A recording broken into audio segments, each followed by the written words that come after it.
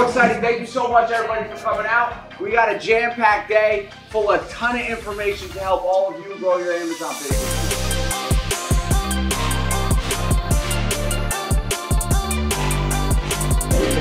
All right, so the external operations, the EOs, daily habits. Are they here? No, someone was asking in our live mentoring call on Monday, what are your daily habits? And I was like, bro, we're gonna talk about them on Saturday, so just attend the live event on YouTube and you'll be able to get them, and then we'll provide all of this to you afterwards, right? I think you were on the call, and some of you were on the call. Ramon was there, so. So daily habits, these are things I literally do every single day. First thing, when I go in is I check yesterday's sales and profits, right? I wanna see if there's any outliers. Who wakes up one morning, who has woken up one morning and you see like, wow, sales have skyrocketed, right? You usually do, let's say 7,000 a day or 700 a day, and then all of a sudden your sales tripled in one day. Who's that ever happened to before? Right? And you're like, wow, that's so cool. What's the first thing you do? You figure out what happened, right? You want to know what product it was, if you still have inventory in it, if you need to replenish it, because it's generating more revenue for you. So that's one of the first things I do every single morning. I'm analyzing yesterday's sales with the previous day, with the previous month, with the previous week. I'm looking at profit margins. And then another thing I do, which I encourage everybody to do this, is I go to my orders tab. I change it from its default of 20, and I switch it to 100 so I can see all the recent orders. And I'm just looking for outliers. You should be looking for outliers of the morning sales. So from the previous night to the morning, and what I'm doing is just scrolling first 5 pages, and I'm looking like, okay, did this listing I just sold 80 of in the past 5 hours? Maybe I have an opportunity to go in my repricer and raise the price $2 to pull some more profit out of it. Because if it's selling that fast, it means somebody sold out. Right? Someone was dominating the buy box, sold out. I want to eat more. I want to make more money. So I'm going to raise it $1.50, $2. And then if I stop getting sales, you just put it back. And you get sales again. But it's a great opportunity to pull daily profits out. And then inventory. You want to make sure your products are in stock, right, Sebastian? Always want to make sure your products are in stock, and you want to also look at the products that have been in stock too long. You have monthly fulfillment fees that Amazon's charging you for products that you're not moving. So typically, if we didn't intentionally order something for 90 days or 6 months, when we hit that 90-day mark and a product is still in the Amazon fulfillment centers, we're dropping the price, we're running coupons on it, we're checking our PPC, our wholesale PPC campaigns, we're doing some sort of discount to try to move this product, because we know by the way that we source, by the way that we analyze products, we could find a better product. We could find a winner. But it's sitting in Amazon waiting. Too many people just wait because they want to hit that 20% profit or 25%, 30%, and they're unwilling to drop it, even break even on it, just to move it out so you can find a winner. So you can get that cash back and find a winner. And then buyer messages, obviously, you gotta check the account health step, right? And that's kind of the last 3 things. So you gotta check your buyer messages. You gotta make sure you had no IP complaints or any issues that need to be addressed in what, 72 hours, right? For us, there's no real standard that Amazon states, but all account health issues should be addressed to some extent within 72 hours. Doesn't mean a resolution needs to be provided to them. Simple communication that we are looking into the issue and will provide an answer shortly will suffice. As far as your buyer messages go, those should be answered within 24 hours. And if you're not, it will impact your buy box, for sure. Yeah. It's one of the metrics for the algorithm. And then one of the last things we like to check every morning is our stranded inventory. Because if inventory is stranded, it means you're not making money out of it. Sometimes it's as simple as updating the listing. It might be missing a pack size or a bullet point, and they just want you to, there'll be a little red box around it, you click edit listing, and you just fix it, right? Sometimes you gotta, if anybody doesn't know this secret, this is a good one too, it's not really a secret, but you copy the merchant SKU, you save it somewhere on your computer, email it to yourself, you delete the listing, and then recreate it with the same merchant SKU. And it will refresh the listing and move it out of stranded sometimes. So that's an option as well. Now Sebastian's gonna dive deep into account health here. Who here has any account health issues? I thought so.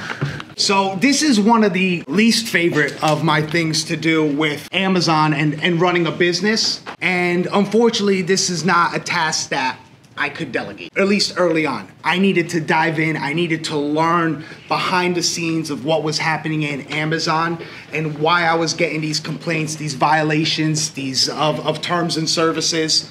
you know, of why brands were claiming products were counterfeit, trademark, when they weren't, because the proper information wasn't out there online. Amazon wasn't providing guidance, so I had to do my work and dive in.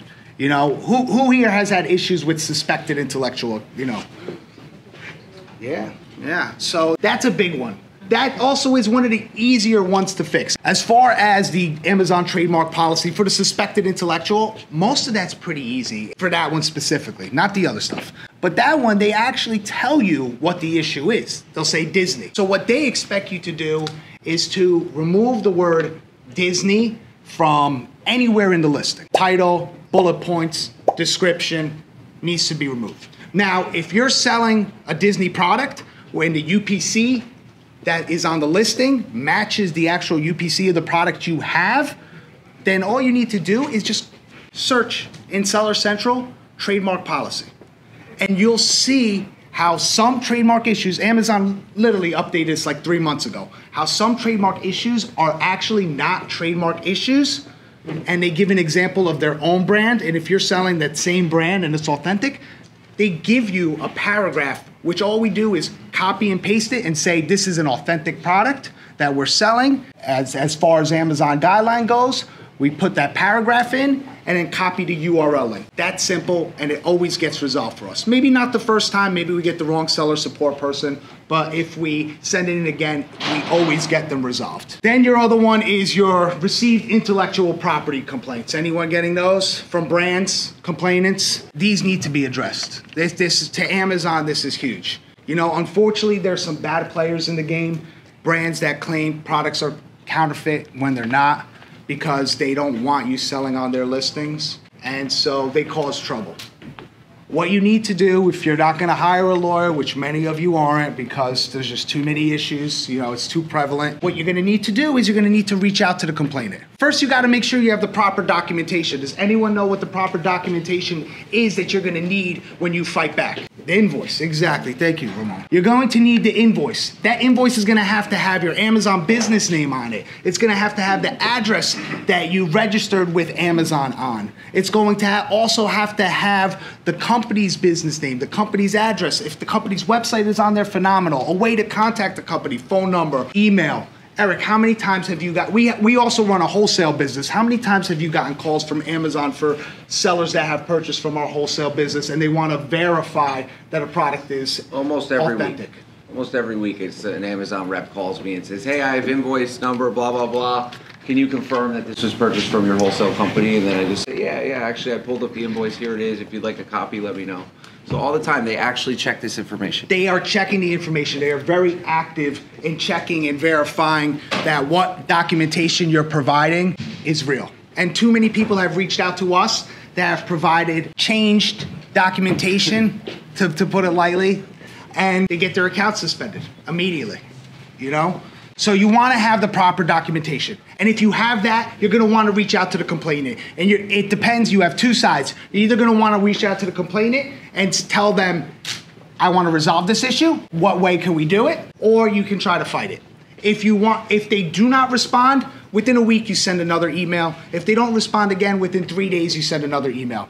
Then what you do is you save that, you print it as an Adobe PDF, and you're going to provide all this information to Amazon. You're gonna just tell Amazon that the last thing you wanted to do was get Amazon involved in this. However, the complainant was non-responsive, and so you had no other choice. Here's the documentation, here's my supplier information, here's the communication I tried to have with the complainant, but they were completely unresponsive. And for those two, it may take a couple of tries, but we always get them resolved. What's the last one? Product condition, you got product condition, customer complaints, and authenticity, and a lot of those. Now Amazon's asking for plan of action for, you know, a new product sold as used. However, for a majority of those, invoices work. Just providing invoices. So now 2D box labels. How many people know about 2D barcodes for your boxes, for your shipping? Show of hands. We got 1, 2, 3, 4, 5, 6, 7, 8. It's weird. It's only course members who saw that. It's interesting.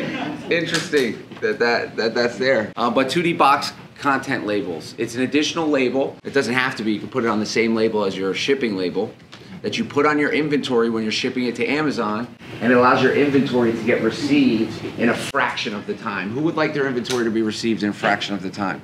Right? Because what happens now when your inventory is received in Amazon, Amazon opens the boxes and they literally have to scan each FN SKU. And then it goes into these conveyor belts and it gets, you know, split up to these different directions, and some go to this truck and some go to that truck. But when you start using these 2D box content labels, they just scan this QR code here. They don't even open it. It goes straight to a truck into a different fulfillment center. It literally will save you days, if not weeks, right, Sebastian? Weeks. Our products get checked in within 24 hours. You have to understand at a fulfillment center, they're already so congested. The last thing they want to deal with is the products that they sideline that don't have these labels, which based on our discussions with our Amazon account rep and others at Amazon, within 18 months, they're gonna make this a prerequisite, a requirement for shipping out products, because the products that don't have this, the packages that don't have this, get sidelined until they can get to it. And there's thousands of products, thousands of cases in front of your boxes, your cases, before they can finally get to you. Versus for us, it's going down a conveyor to its final fulfillment center, whichever truck is at that dock, and being shipped right there. Yeah, it also streamlines your internal, right? The first topic we talked about, it streamlines your internal operations because it makes it a little easier to package. I'm sure a lot of you are using like Inventory Lab and you're putting them in boxes, then you're printing the labels. You got boxes with no labels over here, boxes with no labels over there. Who's doing that right now? Right? I'm sure some of you are, so it can get a little confusing early on. You know, and it also allows you to turn inventory quicker.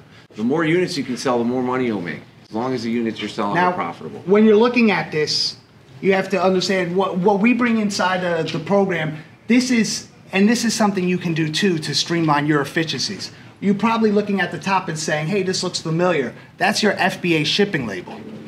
Underneath, we added the 2D box content, so now we eliminated having to put 2 labels on every box. We keep it to 1 box. That is fine with Amazon based on their policies. We have not had an issue, and it reduces cost of labels and also reduces the time needed to put that label on. Of course, you're like, oh, what's the difference? But when you're doing thousands and 10,000 and 100,000 different boxes in a month period, it takes up a lot of time. Yeah, we did the math. In a day, we send out about 2,000 cases, right? Like full cases. So imagine having to process 2,000 additional labels. It's like an hour worth of work, you know, when you spread it over the course of all the employees. So you got to be thinking with the scale mentality. Like, because you might be like, oh, well, it's easy now. I'm only sending out 5. But if you can understand this early on, imagine when you're sending 50 or 500. You know, that's when it really gets simple. Relationship opportunities.